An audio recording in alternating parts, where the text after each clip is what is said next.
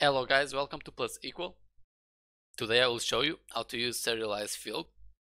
That in my opinion is something super useful for every project that you have, and it's not much different from something that we already created here. So if you watch the tutorial about changing the GameObject transform, we created this script right there and we assign it to the share. So let's go to the share and we can see here that we have the initial position of our share and we set this to 2, 1 and 2. In order to create this, we made this variable public. Let us go to Visual Studio and we have our variable public right here, initial position. Now SerializeField is really useful because we might want this variable to be private, and whenever you have something like this, by default you don't need to write private. It's one way to do it, but you don't have to. If we have this private or without anything, this will be by default private as well. Let's save this. And now if we go back into Unity, we will not have this here.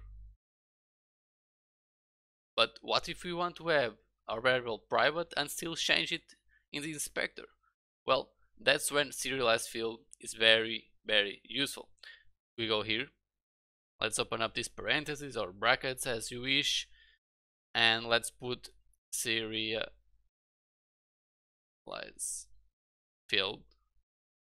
If it's like this color, it's okay. Still, our variable is private, but with this little piece of code here, we can access the variable in the inspector. So let's save. Let's go back to Unity. And we have here our initial position as well, just from changing this from public to SerializeField, but we will remain the variable private. Let's do something here. Let's try to change it to this position. Will be more or less -5.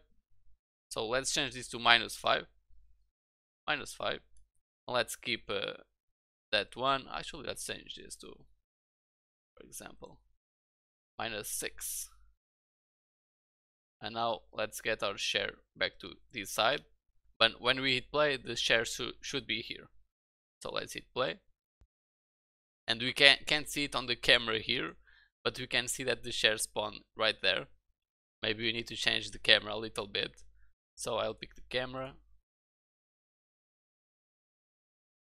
align with view, hit play, and bang, we have our share right there. So SerializeField have this advantage of displaying something in the inspector, so we can change here and don't go to code every time just to change a few values. This will be even more useful when we have tons of variables instead of just one, and that's why SerializeField is so important to learn early in game development, in this case for Unity and C#. So I hope you guys learn how to use SerializeField for your projects, put it to good use, and as always, thank you a lot for watching. I'll see you guys in the next tutorial. Stay cool and thanks for watching.